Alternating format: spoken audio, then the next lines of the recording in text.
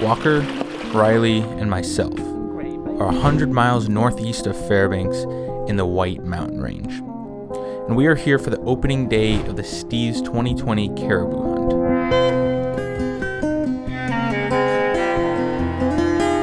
Since this is mine and Riley's first hunt, we had to come up with a way to decide who was going to take the first shot. Rock, paper, scissors, shoot.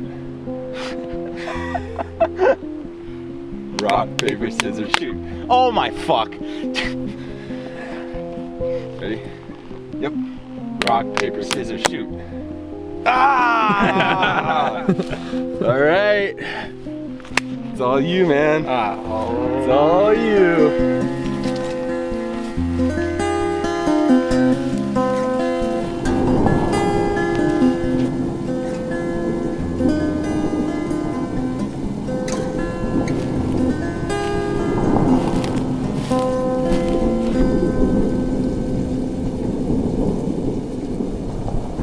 We worked our way up the ridge from where our base camp was to where we had glassed several caribou earlier in the day. And this is when we met Wes. It's 7 more bulls. If I had my bow, I would have took them all. So it's yeah. Yeah. So did you see that cow? Yeah, she's right there by that pine tree. Yeah. Like I said, I'd rather we didn't ride in front of you guys, just stay in front of you guys to get these bulls. I'd rather we work something out, you know what I'm saying? Yeah. We came to the realization that it would be in all of our best interest if we worked together on this hunt versus working against each other. Tide rolls out and they receive, but there is no doubt that the lighthouse will keep shining down to warn the lonely sailor. And the lightning strikes. With our bivvy set up, we hit the hay with the plan to get up at first light. There's nothing left that he can hold except the rolling ocean. And I am ready for the storm. Yes, I'm ready. I am ready for the storm.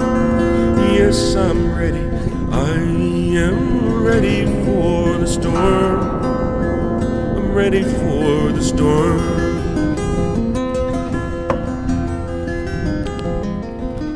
We put a stalk on several caribou, and we kept on nudging a little bit closer and a little bit closer to them.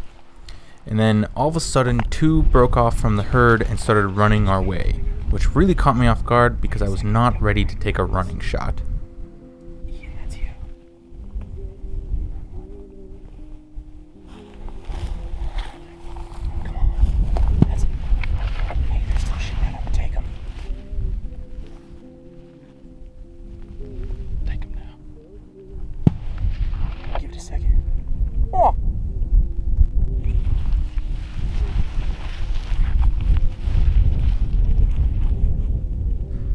And just like that, the moment had passed, and I really started to beat myself up over this not taking the shot because I realized it was a 100-yard easy shot. I could have taken it.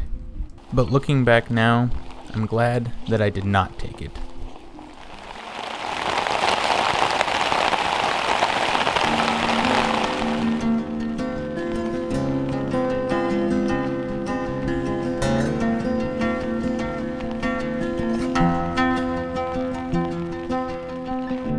After getting some much needed rest, we continued to hike and glass around the hillside. And we kept on looking over on one ridge over, and we kept on seeing tons and tons of caribou over there. And Walker and Riley were really set on hiking down the ridge and up and over to the next ridge. And I was quite reluctant at first, but I'm glad they convinced me. Ian's super stoked to be hiking through the forest. Yeah. Going up to that ridge. Started out, can't see you now, all the way up there. We're moving to the boo. And lovely, warm, and lovely. And I should have realized I had no reason to be frightened. And I am ready for the storm. Yes, I'm ready. I am ready for the storm. As we got near the top of the ridge, we spotted one caribou skylined, and so we stopped and waited for a second. and then before we knew it, a ton more came pouring around. Everything was looking good until they caught wind of us.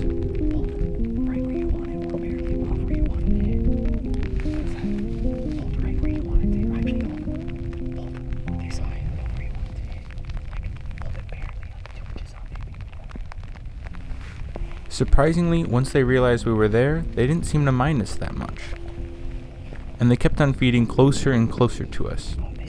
And since Riley was in a better position, I told him that he should take the first shot.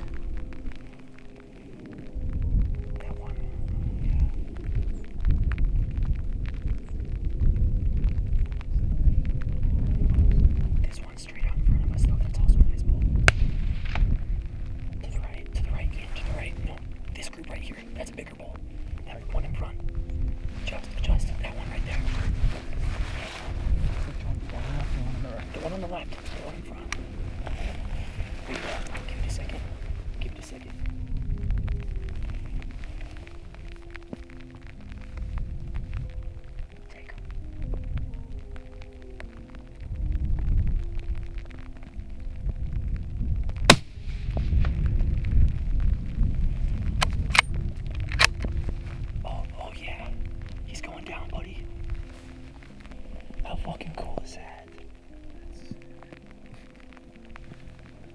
Oh man, look at that one. Dude, it's your turn now. Riley and Ian just shot their first caribou. We're gonna go make sure Ian's is down. Riley's is down, right over there. And there's Riley. Crazy. How you feeling? I don't know. Fuck yeah, dude. That felt amazing. Dude, he just dropped. Yeah. He dropped. I want to check out my shot. Yeah, we're gonna make sure Ian's bull's down really quick. And let's go check him out. Let's check this one out first. Yeah, dude, I couldn't see if he got one or not. Yeah. Hell yeah, dude.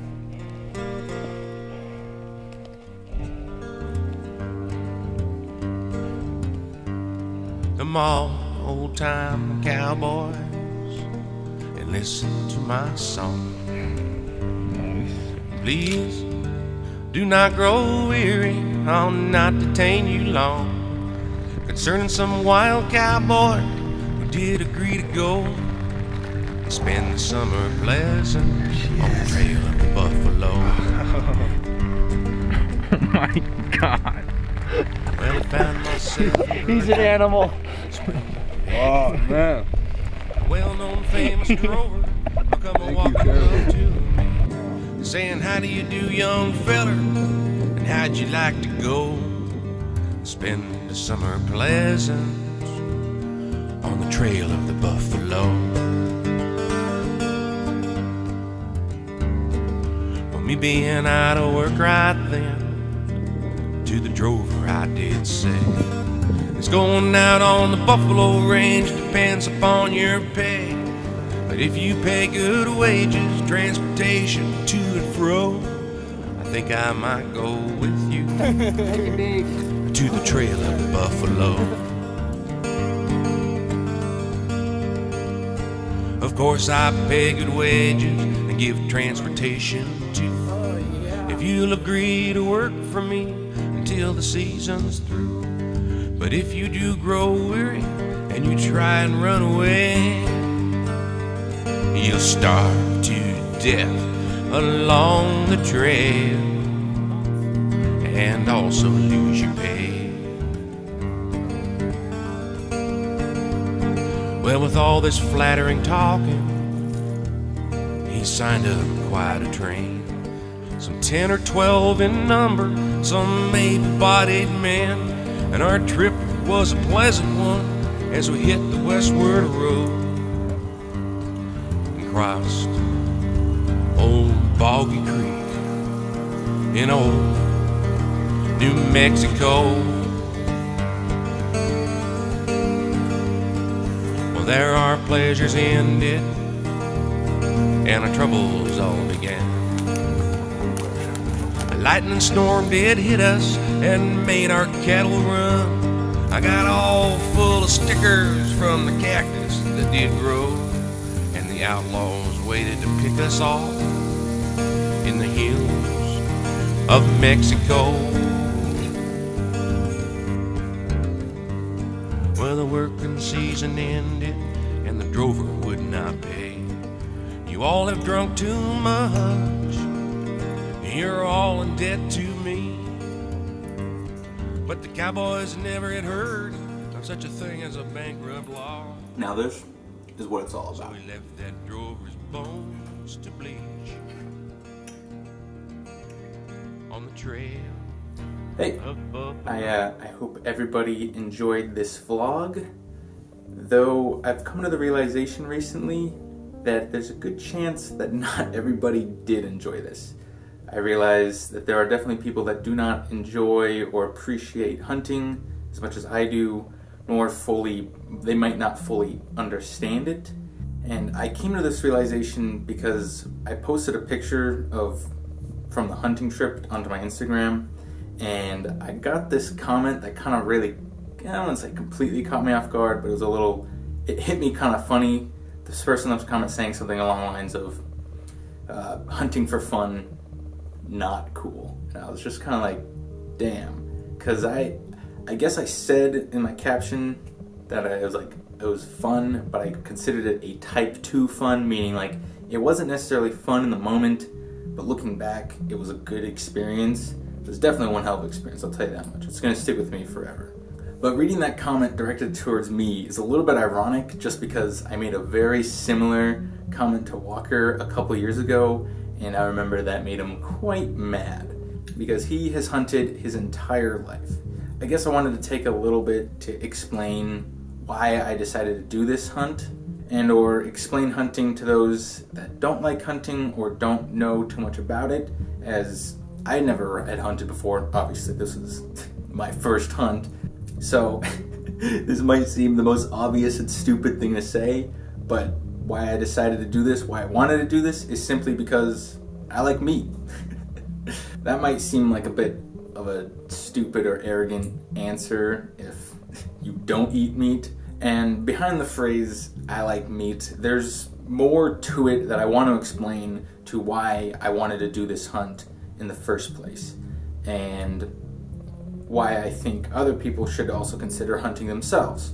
I kind of have 3 reasons for why I like hunting, and the first off being, might sound a little strange, but it's better for the animal. And what I mean by that is going out and hunting your own meat versus buying it from the grocery store. This animal, this caribou, lived its whole life free roaming the huge Alaskan tundra. It wasn't kept in a pen, it wasn't basically force-fed corn, it wasn't pumped full of antibiotics and then taken to the slaughterhouse. It lived a free life. Also, these animals often do not have very peaceful deaths.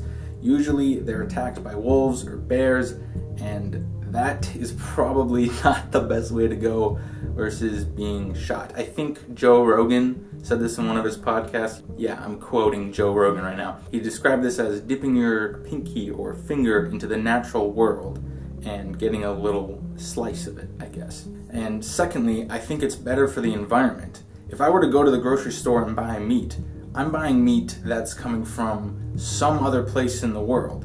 It has to be processed in a huge processor using tons of energy and then sealed up in plastic and flown all the way up here to Alaska.